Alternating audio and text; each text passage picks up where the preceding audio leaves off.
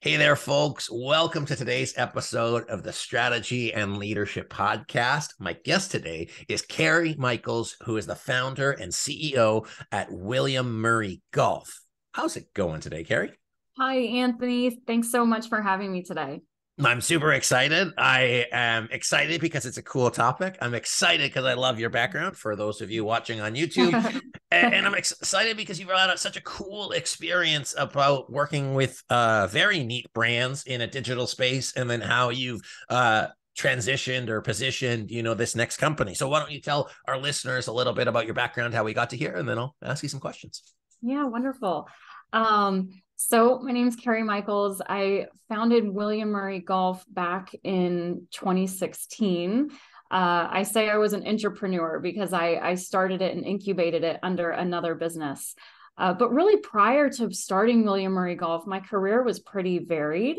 I had kind of jumped around and done everything from marketing to finance. I was in strategy, sales operations. So I had really touched a lot of different things throughout my career. And all along the way, I knew I wanted to be an entrepreneur at some point. I just didn't quite know what that looked like. So I think a lot of those roles really led me and gave me that experience to be able to start my own thing. That's awesome. And I imagine those roles in the companies that you work for, you got to see a lot of things. You got to learn Yeah. how it was done well. And I'm sure you took your own lessons of what not to do. Exactly. That is the beauty of being able to, work for other companies and get that experience, because you learn what works and what doesn't work, and you kind of figure out how you would, how you want to lead when you're given that opportunity. And so, yeah, invaluable to learn that on someone else's dime. Yeah, absolutely. And just for those of you, like, obviously you can find you on LinkedIn, but some of the brands, the Chive and Oakley, which are amazing brands, and why I'm personally excited about it is when I believe, and having done, 200 odd podcast Yeah. episodes, when you see people who know when it's done so well with a great story that transcends, it makes me really excited for what you're building. So tell me why did you choose this brand? Why did you choose golf? What inspired you to go this track? Yeah. So I was working at the Chive. And for those of you who are not familiar with the Chive, it is a humor blog. And they had an amazing e-commerce business attached to it where they would sell t-shirts, and they were doing really well. The t-shirt said "Keep Calm and Chive On." But they also had t-shirts with Bill Murray's face on them. And so they had an incredible booming business at the time when I started in 2015, selling these t-shirts with Bill's face on them. And I was in charge of operations and really helping the team bring products to market. But I saw this one t-shirt with Bill's face on it with our now William Murray Golf logo. And they did it for charity, and they sold like 2,000 units in 24 hours. And I was like, wow, this is really cool. And I was just always so amazed at how fast these Bill Murray t-shirts were selling out. So having come from Oakley, because prior to the Chive, I was at Oakley and I was in sport performance, and I loved being in sport performance. And so I was exposed to golf when I was at Oakley. And I started kind of thinking about it. I was like, gosh, I feel like this t-shirt with this photo of Bill throwing his golf club could be a brand. Like, it could be something bigger than just what's on a t-shirt. And so I was chatting with John Resig and Leo Resig from the Chive. And, I was like, gosh, what if we could build this into something else? And they were very excited about it. They were like, great, see what the opportunity is, go do some research, and come back to us. And so the more I really looked at it, the more I was like, gosh, no one is doing anything fun in golf. I mean, they really just weren't. It was all the brands looked exactly the same. And this was back in 2015, 2016. And so I called it the Sea of Blue Stripe Polos. And it was like there was this unwritten uniform for guys on the golf course. Mm-hmm. And I was like, that's part of the problem with golf, right? People want to have a good time. And I think the apparel options out there weren't really doing that for them. And so if you think about Bill Murray and what he brings to the golf course, he is obviously, an icon and a legend, and everyone knows him for Caddyshack, but he genuinely loves golf and he's an amazing golfer. And when you would see what he would wear at the Pebble Beach Pro-Am every year, I was like, gosh, that is so awesome. You know, he doesn't care what the written uniform is that you're supposed to wear. He's wearing whatever the heck he wants. And so that was kind of the genesis of the idea as well. Maybe we can use Bill Murray as the face of this brand and kind of give people permission to have personality and to be who they want to be on the golf course and not just look like everybody else. So that was the genesis. Like I said, I incubated the concept under the Chive with my co-founder, Brandon Barrett. And then after our first season, which was in the fall of 2016, we sold out of everything almost immediately. And we were like, well, I mean, I guess we're on to something. And so then we split out from the Chive and we became our own C Corp. And that was the start of the business. Well, I will admit that at the beginning of your story, it did not click to me, the William Murray. And I was like, oh yeah, that sounds like a good, good golf name. And it just boom. Yeah. But what I think is so cool about that is, like, obviously, riding the wave of what's going on in popular culture and just culture in general, like the building of brands around an individual. So cool to see the evolution of golf over the past decade. And you now have like Full Swing on Netflix, and you've got like the Waste Management that is like allowing people to experience golf and not like from like the origins of St. Andrews. So that's cool to be part of that. Tell me about what's that ride been like for you as a CEO, going from incubated idea under these great founders to going off on your own now, 7-8 years in. How's that journey been for you? Well, I mean, to be honest, it's been pretty bumpy, right? When you're starting a business, I've always wanted to be an entrepreneur. I just, didn't really understand at the beginning of the journey what it was going to take and what that road really looked like. I think one thing that's been really fascinating to me along this journey is, in the very early days, I started as what I would call a true entrepreneur. And that is, my co-founder and I are huddled down, doing all the things, wearing all the hats, and, you're just kind of getting stuff done. And then, as the business is growing very slowly, you're like, okay, I should probably hire someone to help us do this. And we can't handle all of the day-to-day anymore. So you have to slowly start hiring a few people. And what I started to realize is there was this gradual process going from where I was the one kind of doing all the things and being an entrepreneur to all of a sudden leading a team. And it was kind of gradual in the background, but I remember, 2018, 2019, kind of looking up and being like, ooh, this is different. I'm actually leading a team now. And what that meant is I had to start letting go of things. And I think as an entrepreneur and as a leader, that was kind of scary for me, letting go and trusting other people to get the job done. And then really, my role became less of getting in the weeds and doing the things and really more of setting the vision and the tone for the business and how we wanted to move forward. That's awesome. And like the company's still it's relatively small to everything, but about 20 odd people or so. Yeah, you're right. About 20 people. Cool. I mean, LinkedIn is an amazing tool. So you talked about your evolution as a CEO, that learning and trusting other people to do the work. What has been the coolest kind of benefit of that, seeing your people grow? What did you have, like an aha moment where you're, I don't know, on the golf course or sitting at dinner and like, oh my gosh, like this team did this. And it was just a cool kind of evolution point within your business. Yeah, I mean, I think it's every day, right? I look up and I'm like, I can't believe we're here. And I can't believe, we have a team that is really helping us grow this business. I always say I get really excited, being a product-based business, I can walk out in the world and when I see people at the airport or I see people out on the street wearing William Murray Golf, it gives me goosebumps because it's like, wow, we did that. And I think, from a team perspective, it's really amazing, I think, to see people grow into different roles too. I mean, we've had some people here that started in one position and then have just continuously said yes to other opportunities along the way. and seeing them grow and stretch in those ways, I am, so excited by that, because that's what I really want to do, is, help my team grow in new ways. And I think that's how I got to a place where I could be CEO, because I was saying yes to a lot of different opportunities too.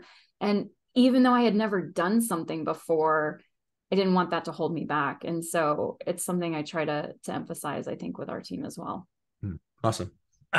So maybe I'll take you back to your product days a little bit, because because what I find interesting over the past couple of years, as I mentioned, there's been that shift from like influencer-led brands who then have to sell a product on the back of a face.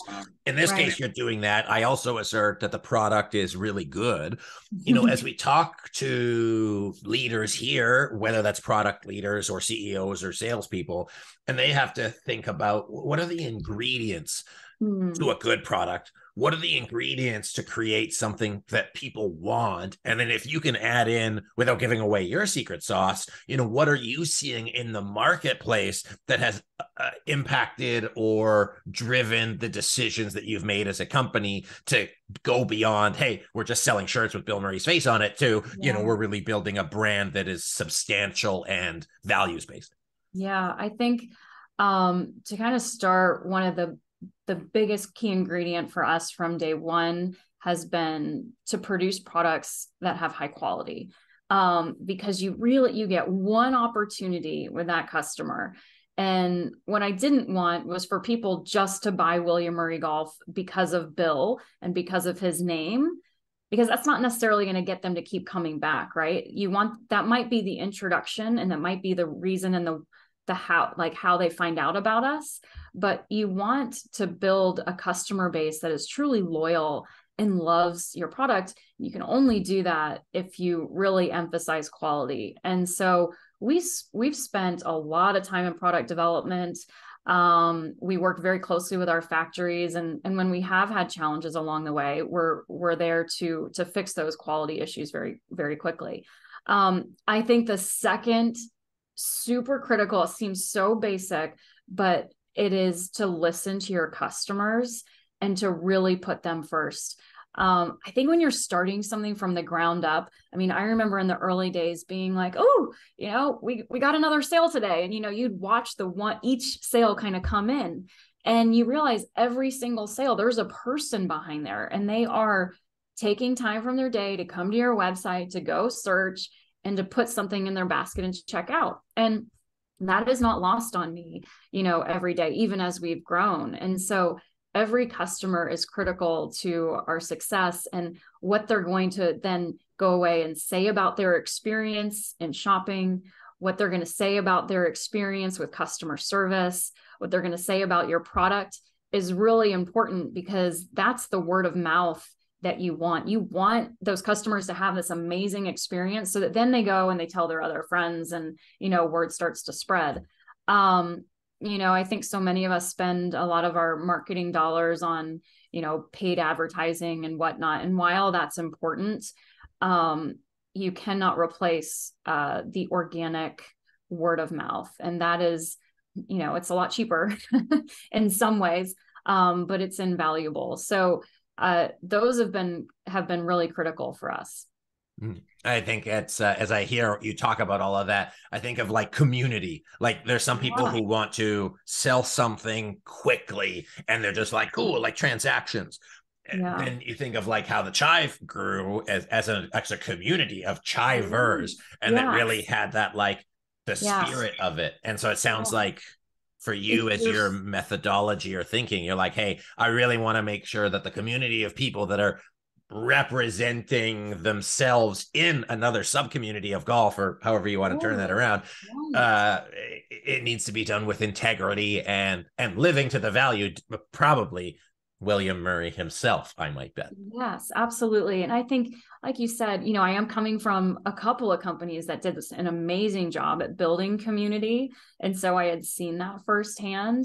And it is really important. And I think what's so cool is that we wanted people to be able to see each other from, across the fairway and be like, oh, that's a William Murray. And then there's this instant connection, and you don't really know it's going to happen when you're starting to build the company, but it's really exciting to see it. I think one other thing that I think has been critical too, and it happened organically and naturally for us, but it's building a scarcity model. And so we started off because we could only afford to buy so many polos. And so you only have so much cash to invest in inventory. We would buy, a couple hundred of our polo, and we'd sell out very quickly. And so what that did was build demand for the brand. And people were like, gosh, I'm as soon as something goes on sale, as soon as they send out an email, we want to be the first to go because we know it's going to sell out quickly. And that word also starts to spread in that community as well. And people will say, oh my gosh, you were able to get that old fashioned polo. Like I tried, but they sold out before I could get it. And so we've kind of built that into some of our strategy as we've grown, so that some of our most popular polos, once we sell out, we might not bring it back ever, or we might not, maybe it'll be 12 or 18 months before customers ever see it again. Interesting. Cool. I think that's really neat. I didn't know about, and it's so funny how certain things can happen by accident, like the story of like the roast. It's like, well, why do you chop off the roast? Well, it didn't fit in the oven. It's not that we didn't want to make a bigger roast, but now like it's a core piece of the business model that is, led to your success. So I think that's awesome. Kerry, as we finish up here, what is one piece of advice you'd want to give to leaders that are in your position, growing a business for the first time? And I'll give the floor is yours as we finish up.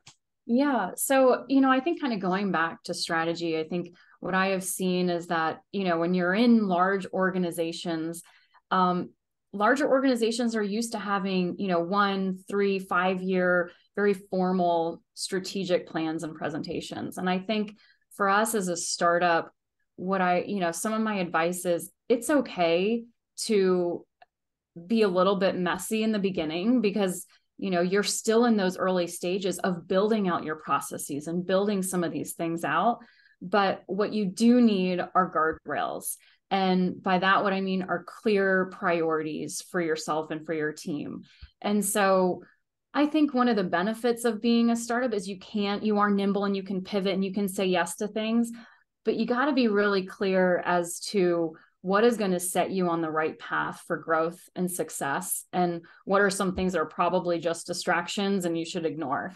And so, you might not have a formal, strategy and roadmap, but I think setting those clear boundaries and priorities up front, even in the early days, is really important.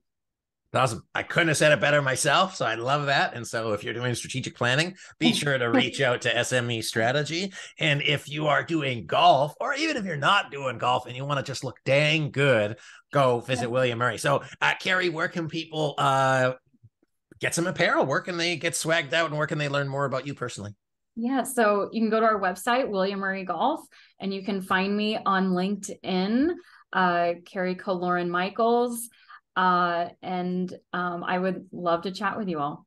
That's awesome. Kerry, thank you so much for being on the show today. It's been a pleasure, and I wish you and your team nothing but success as you make the world even more fashionable in the world of golf. Thank you, Anthony, for having me. Absolutely. So, folks, my guest today, Kerry Michaels, who is the co-founder and CEO at William Murray Golf. One of the cool things about, everything we chatted about today was just like sticking to your roots, recognizing that there's a lot of cool ways to do great things. And as a CEO and owner, your roles are going to evolve and change, and allowing both your team the freedom to grow into that space, and for you to give yourself permission to give some of that up, I think is critical. So I inspire you to see wherever you're at in terms of your leadership, where you can make a great story happen and where you can give somebody space to grow. So I hope you enjoyed today's episode of the Strategy and Leadership Podcast. Thank you for watching. Thanks for subscribing. Thanks for being you. And I'll see you next time.